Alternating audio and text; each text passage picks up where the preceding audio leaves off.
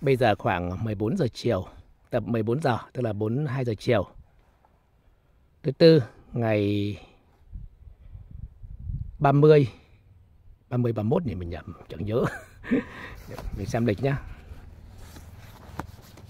May quá mình vẫn để điện thoại ngoài này. 31 nhỉ, ngày 31. Ngày 31. Thứ tư ngày 31 tháng 1 năm 2024.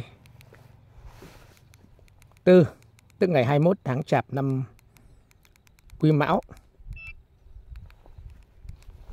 Thì vải Thanh Hà nhà mình bị hoa kẹp lộc các bạn nhé. Hoa kẹp lộc. Cả vườn như thế. Thì vừa rồi mình pha là 2 gói MKP, nó vào tầm 2 cân. Mình pha với 2 thùng. Tính ra đo đến nó gọi là cái mặt phẳng, cái vân, cái ngấn của nó là một thùng là 200, một thùng là 160, mình cho đầy thì lên chắc tầm 180, là tóm lại 2 kg cho 2 thùng đó. Và cho thêm thuốc sâu, bởi vì lâu lắm mình không phun thuốc sâu, vải mình sâu be bét rồi. Thì năm nay mình sẽ phun đỡ một cây nhé, không phun nhiều, một cây. Thì bây giờ các bạn quan sát kỹ cây này nhé, để các bạn xem như thế nào. Trời bây giờ ráo nhé, đây hoa lộc kẹp lộc đây. Đây nhá, hoa kẹp lộc rất rõ ràng. Xuân mờ đấy nhỉ. Chỉnh lại nào. À đây rồi, hoa kẹp lộc đấy nhá, đây. Đây. Cụ thể nhất xem cái lộc này nhá. Đây nhá. Chỉ sợ ai sau mình làm video đến vặt đi thì mất cái dưỡng trứng, thì mình quay nhiều một chút. Cả cây này chắc không ai đến nỗi mất công ra vặt hết cả cái vườn cây này của mình. Đây. Đây, mình quay cả cây này xong phun nước đẫm nhá, phun xong các bạn tưởng mưa nhá. Mình phun cây thật đẫm, vì anh em các bạn cho phun nó không hiệu quả mình chịu đây nhá. Ngọn thứ hai trong này này lộc. Một chút là hoa thôi. Cái ngọn này ngọn này gần như là không có hoa. Khu này bị sâu cắn các bạn ạ. Nếu đây này. Sâu cắn cụt hết rồi, hôm nay mình phải cho được hút sâu MKP nhá, bị sâu cắn cụt hết đây. Gần như không có hoa nhá. Đây, cho lại sâu cắn cụt hết. Mình sẽ phun đúng một cây thôi. Các bạn nhìn này, bên này là lộc này, gần như không có hoa. Đấy, gần như không có hoa nhé, gần như là không có hoa. Đây nhá, đây này. Ngọn này các bạn nhìn xem có thấy được một cái nách hoa được không? Đấy. Đây nhá. Các bạn nhìn thấy kỹ này. Đấy, nhìn xem có nách hoa không? Không hề có nách hoa.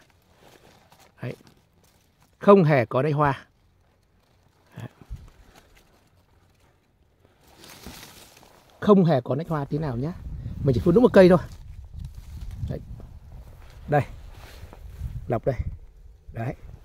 Một cây nhỏ tí nhé. Khu này này. Đấy, mình quay cả cái cây này chắc là không ai kỳ công lúc bắt độ là mình vặt. Mình quay xong đi vặt. Mình sẽ phun xong các bạn nhìn như trời mưa nhá. Đấy. Phun xong sẽ như trời mưa. Ô. Sao nó cứ bị mờ mờ nhòe nhòe, mình chẳng hiểu tại sao. MKP cộng một thuốc sâu. Phía trước hôm qua mình đã đăng rồi đấy, đang chia sẻ anh em rồi.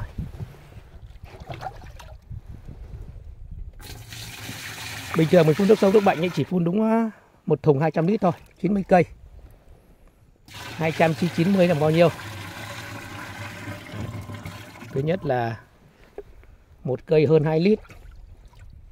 Còn thừa lại 80 lít, 20 lít. 20 lít mà chia cho 90. Thôi cứ gọi là rồi cái này đi. Đây có cái thùng bị thủng rồi. 20 chia 90. Chịu 20 chia 100 cho chẵn đi. Gấp 5 lần. Gọi một cây hơn 2 lít một chút phải không? Nhưng bây giờ mình phun cái này phải phun ướt đẫm thì mình lồng dùng 2 thùng.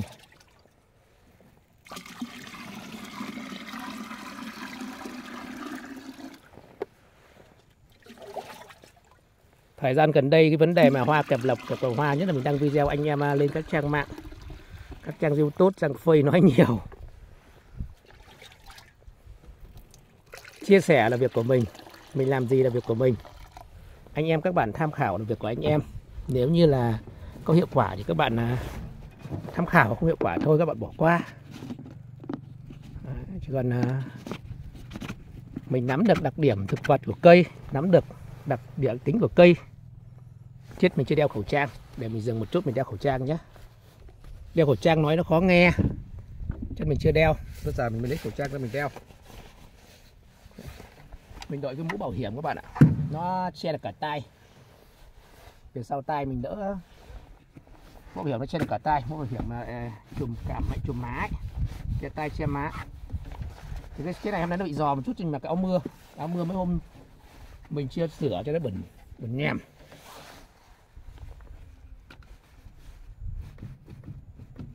Máy này lâu lắm rồi.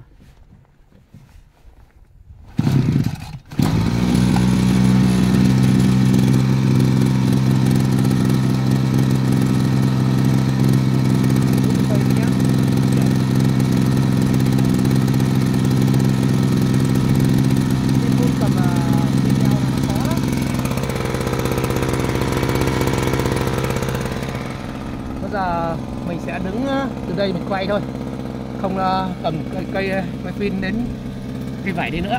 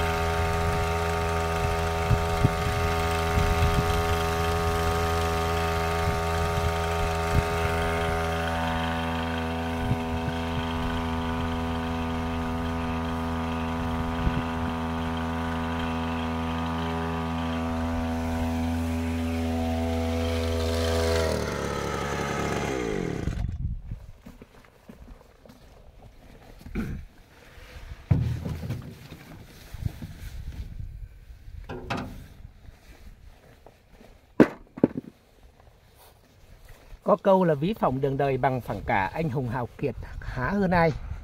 Nếu như thuận lợi mình chỉ phun 200 lít lướt thôi. Nhưng mà những lúc nó bất lợi thì chúng ta phải đầu tư thôi. Phun một lần HTC, không phải khoanh. Không khoanh lần 1, không khoanh lần 2, không phải khoanh lần này lần kia. Thì bây giờ phun một lần MKP, một gói MKP hơn 100.000, 2 gói hơn 200, cho tôi thuốc sâu đi thì chắc tầm độ 300, cứ gọi 400. Mà phun được cái vườn này một lần HTC, bây giờ phun lần này như này mà được quả cũng xứng, phải không? Cho nên mình không làm, nhưng làm phát nào chốt phát đấy. Phát này là phát chốt các bạn ạ, để các bạn nhìn nhé. Công nhận có giống trời mưa không? Phun như trời mưa luôn. Người ta đi vào ô tưởng vườn này vừa mưa, mình đã nói đi nói lại rất nhiều rồi, các bạn cứ phun thế này. Và các bạn mà phun xong nửa thùng các bạn chạy hết cả vườn thì xong bỏ thuốc không tác dụng. Đấy. Những nước chốt là chúng ta phải chốt, ướt đẫm toàn bộ lá cây. Các bạn đã quan sát video rồi, không sót một cái lá nào. Phun từ trên chụp xuống, từ dưới ngửa lên. Đấy. Thiếu thuốc về phun tiếp. Mình phun HTC cũng vậy. Thì bây giờ cái vườn này như hôm qua hôm kia mình làm video rồi, những cây mà chưa rõ ràng thì phun lướt qua, còn những cây rõ như này thì phun đậm. Nhất những ngọn này. Còn những ngọn cành đẹp thì thôi nhé. Đấy, nhưng mà có thuốc sâu thì phun ít thuốc sâu vào để cho nó diệt sâu, không thì sâu cắn cụt hết. Nhớ nha, mà các bạn chia sẻ bây giờ phun MKP cho các loại vải chưa ra hoa, u hồng. Không hỏi mình hỏi lại siêu lân được không, lân 86. Các bạn không hiểu bản chất lân Nó cũng giống như HTC, MKP nó ức chế chứ nó phải kích hoa. Bây giờ u hồng các bạn mà chưa ra, các bạn phải dùng kích mạnh nhất, thậm chí rắc đạm để nó ra đã chứ. Các bạn phun MKP hay lân 86 thì các bạn để 25 mới lấy hoa mà. Nó là chất ức chế. Cho nên mình phun cái MKP vào hoặc là NPK cộng dầu lân cộng với HTC là khi nó có lọc này, nó kẹp lọc này phun vào. HTC nó ức chế cái lọc này và NPK nó làm cho hoa này phát triển. Lọc này ví dụ nó không dụng nhưng cái lọc này dừng thế này thì là hoa nó sẽ át lọc. Bây giờ các bạn chưa ra thì các bạn cho lân 86, cho MKP vào thì để 2005. Đấy. Bây giờ chúng ta phải kích. U hồng và thanh hà phải kích bởi vì u hồng đã gọi là sắp hết mùa, gọi hết được. Thanh hà bây giờ đang giữa vụ, phải kích mạnh vào để ra đã. Ra xong chúng ta tính tiếp. Bây giờ chúng ta có ra xong, có hoa kẹp lọc hoặc có lọc chúng ta phun rồi cho tính tiếp như mình đây. Bây giờ chúng ta chẳng ra hết mùa hoa thì ra lọc chứ, làm sao mà ra được hoa nữa. Cho nên kích là dùng cái nào nó mạnh. Còn MKP, lân 86, NPK dầu kali nó là cái ức chế. Thì tóm lại này, đạm kích thích sinh trưởng, lân làm hoa, kali là cũng làm hoa, nhưng lân làm hoa tốt nhất. Phun những chất nào nó có chất ngù hụ, ức chế, anh em gọi là ủ hoa, là phun lân 86 này, MKP này và hoặc là HTC là chúng ta phun giai đoạn trước ra hoa. Còn đến khi ra hoa như mình đây mà ra hoa kẹp lọc thì chúng ta lại dùng cái chất ức chế. Nhưng vải chúng ta mà quá muộn như u hồng, như thanh hà thì chúng ta phải dùng kích chứ không phải ức chế này nữa. Còn vải thiều bây giờ chúng ta phun với NPK dầu lân được rồi. Tôi dừng video nhé, mình nói mãi vậy, mình phải phun mình về chứ muộn quá. Cảm ơn các bạn xem video. Các bạn có ý kiến thì các bạn tiếp tục chia sẻ trong video để mình lại làm video mới. Đây, mình quay nốt những cây lộc non, lộc 4 của mình đây. Thôi tiện mình quay luôn thể nhá. Hoa nhá, không phải lộc đâu. Đấy, trong nó kẽ trắng đấy. Nhiều anh em bảo là lộc 4, lộc non không ra hoa, có ai bảo không ra hoa, ra rất đẹp nữa là khác. Đây. Những cây này thì mình phun lướt qua nhá, nó chưa rõ ràng nhá. Những cây lướt. Còn những cây rõ ràng hoa rồi thì mình phun lướt thôi. Để cho nó có sâu mà. Đấy, nó có sâu. Đấy. Chỉ phun những cây nào bị kẹp lộc nhiều. Đấy, nó có sâu mà. Cái sao đâu, hoa đẹp này phải phun. Đấy. Nhưng phải phun nó có thuốc sâu, nhưng phải phun không thì sâu ăn cụt mất. Đây. Đây, những cây lộc cây hoa đấy. Đây, những hoa đẹp này thì lướt qua thôi. Đấy. Hoa đẹp này lướt qua thôi. Có những cây bên này nó chưa ra. Lộc 4 nhá, lộc 4 chưa ra. Và chưa rõ ràng thì lướt qua thôi, đừng phun kỹ nhá. Hôm nào phun lại. Đến rằm. Để phun lại lần nữa. Từ giờ đến rằm mình sẽ phun cho một lần thuốc sâu và thuốc bệnh nhé. Hôm qua mình mua rồi. Đấy, những cây này. Bọn này phun lướt nhé, đừng phun kỹ. Còn những cây ra rõ thì như này. Đấy, cây này có thể phun hơn một chút bởi vì nó có khá nhiều lộc. Đây. Thì hôm nay ấm vắt vải ra nó hoa vèo vù luôn. Đấy, những cây hôm kia mình thăm chưa có gì, hôm nay đã nhú rồi. Đấy, đã nhú rồi. Vậy từ giờ đến Tết là ấm nhá. Khoảng 30 bắt đầu chúng ta mới rét. Thì từ giờ đến Tết là tất cả các loại vải ra lứa chốt nhá. U hồng từ giờ đến Tết không ra thì thôi chúng ta đợi năm 2005. 225, nhầm mình nói, 05. Thanh hà mà không ra cũng đợi 225. Còn ra sau nó muộn quá. Còn vải thiều từ giờ đến Tết là chúng ta nảy báo nhú hàng loạt. Sau đó đến sau Tết từ khoảng mùng 30 đến khoảng mùng 5 xong Tết thì vải chúng ta lại tiếp tục ra hàng loạt nữa. Đây, vải mình đây. Đây 100% này nhá. Đây. Những cây này rõ thì phun kỹ. Thôi mình dừng video thôi, nói mãi vậy nhá. Thôi có gì các bạn lại chia sẻ mình lại quay. Đấy nhá, đây vải mình thì 100% ra hoa rồi. Tóm lại là u hồng và thanh hà năm nay nhà mình 100% được. Đợi mỗi thanh hà vải thiều thôi. Và có được điểm ấy, mình đã phun HTC một lần, đến mùa ra hoa nó chỉ ra hoa không ra lộc. Hai mình đã khoanh, mưa có ngủ lụt cũng chỉ ra hoa không ra lộc. U hồng mình đây chỉ ra hoa chứ không ra lộc nhé. Thanh hà vải thiều chưa ra gì nhá. Đây mình dừng thôi. Cảm ơn các bạn xem video.